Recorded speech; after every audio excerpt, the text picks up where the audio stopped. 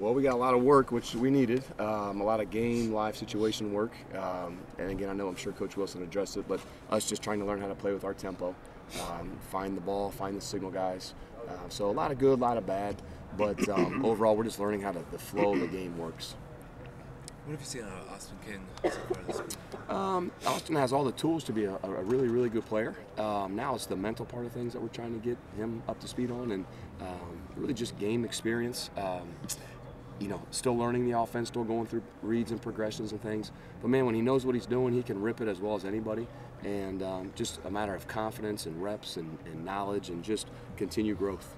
Is there maybe more of a sense of urgency from him, maybe just in the last week or so? No doubt about it. I think that he sees that he is just as good as these other guys that he's competing with. He lacks the experience, but he knows he's just as good. So yeah, I think there's a sense of urgency of again trying to learn and trying to grow.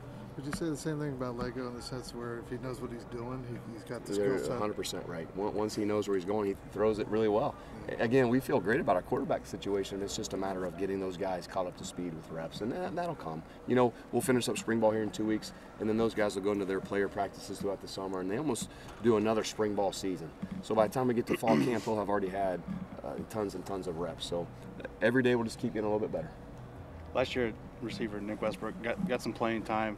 How much did that help him, and how have you liked his progress so far this spring? A lot. He's already put on probably 15 to 20 pounds on his frame just in the winter, just since the bowl game.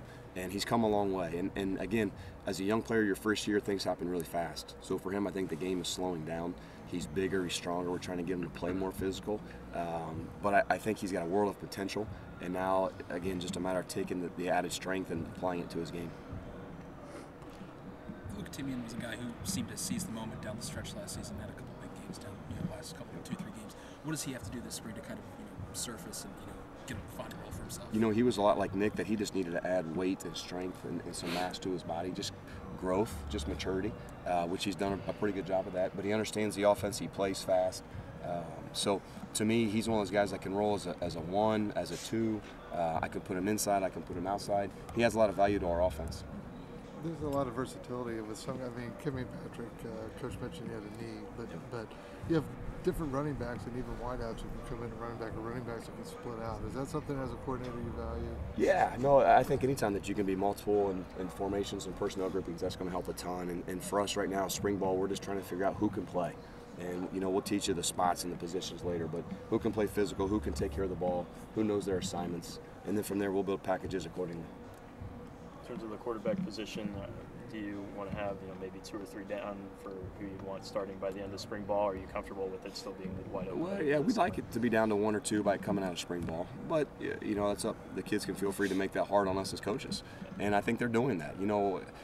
Every day they're getting a little bit better, and we're trying to be slow with our installation just to give them a chance to gain some confidence. But I think things are moving in the right direction, so we'll see. We have a long time until we need to make a decision.